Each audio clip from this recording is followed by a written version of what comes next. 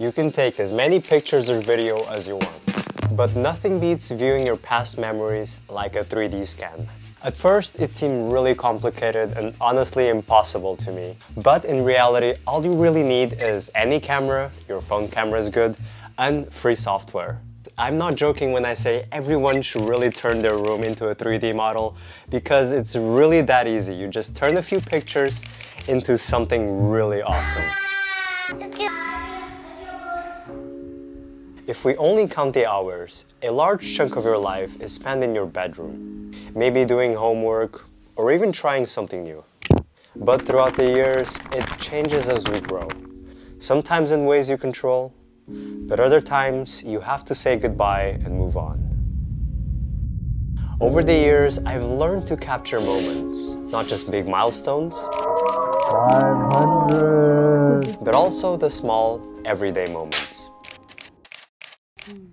But there's one place I realized I hadn't really captured. The reason I'm actually closing everything is because I want for the light to be constant. All my photos have to be the same. That's why I'm closing this and use only indoor lighting. This is much better.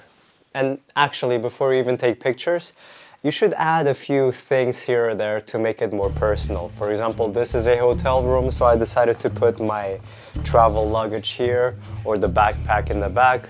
And you start to take the pictures slowly. Make sure the pictures actually overlap each other by about like 70%. Don't take random pictures. Make sure there's a certain type of movement and overlap to the photo order so that the program knows.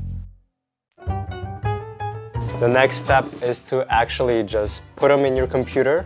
And once you enter, it might look complicated, but it actually is super easy. You first save your folder where all your information will be in. And for some reason, this last note here, just change the setting to PNG. Otherwise, you cannot visualize it correctly. And then click on Compute. And now we wait. Actually, it takes a few hours, so maybe just leave it plugged in somewhere. But the most impressive thing is that it automatically, after everything, it detects where the pictures were taken. You see, each of these things is a camera where the shot was taken, and it automatically detected. There's the bed, as you can see, and I find this to be really impressive, just from a few pictures. We all take photos to remember moments, but rarely the places that actually held them.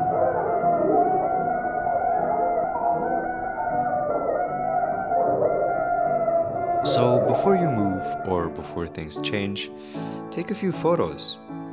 A few of them already capture so much. Completely different now.